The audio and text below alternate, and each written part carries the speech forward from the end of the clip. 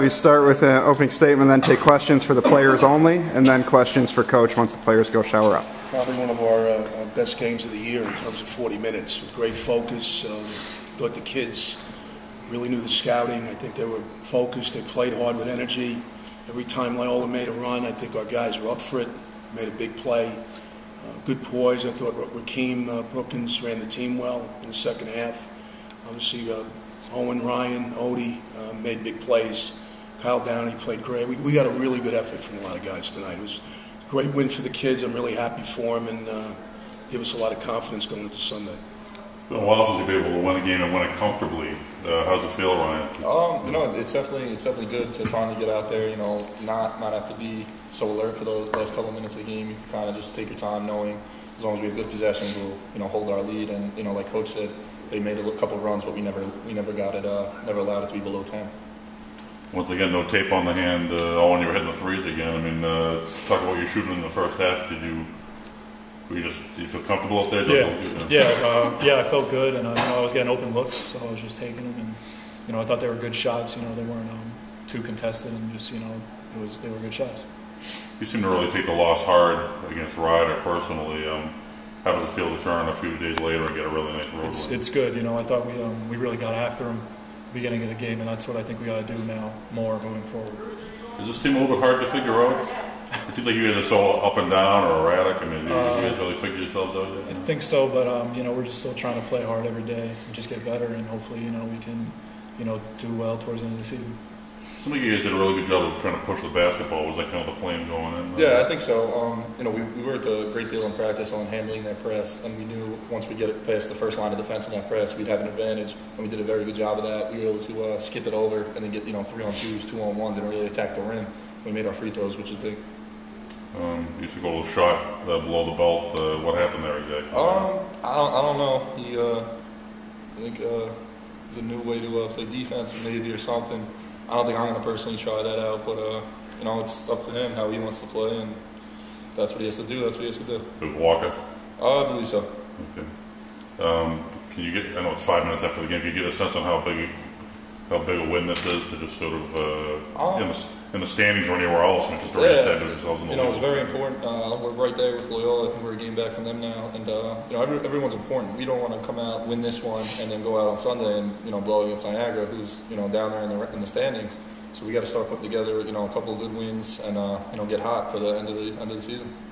Did it seem like you weren't getting doubled as much as you had in points early in the season? Yeah, I think so. I think they kind of just tried to play me a little more physical on the post and have the help side there, but never really a full-out double team. And the guys had great spacing. When they did double, we were able to hit shots. And all 5 starters were in double figures tonight, so everyone really played well equally. Talk a little bit about your defense. You held them to 4 points over a long stretch in the first half. What was working for you, not working for them? I think we were very, very active, and we talked a lot. When we're out there talking, moving our arms, our defense is tough. We got a lot of height in our lineup, and a lot of good athletes. So once we're out there and we're calling where shooters are, who's cutting through, we get active. We're very good. Our problem is sometimes we just we don't talk, and that's when we give up points. At one point, I think you had like 4 points, Ryan, but you guys were up like 16. How nice is it that you didn't have to be scoring a lot and you still were able to kind of jump on? That's just a testament to what we have in our lineup. Odie went for 16 tonight. Owen had 14. Downey 13 and Rock 11. We got a bunch of guys that can score the ball. It's just a matter of what they gave us. And today, transition really was a big key to our offense, and that allowed him to get out there and Odie to really get out there. After the 2 terrible shooting games against St. Peter's and Ryder, what was the difference in you guys shooting the ball so much better, do you think, this time? I think, we just we had confidence tonight. And, they were open looks. We weren't rushing anything, and we just, we took it at them. Anything else for the student athletes? Yeah. Thanks, guys. Take questions for Mitch now.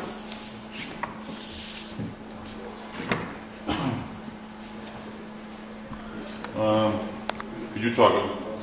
Do you like the way your team pushed the basketball? Yeah, very much so. I think that got us. I thought that got us the lead. Actually, we pushed it and got some easy baskets. But I think what keyed everything was our defense.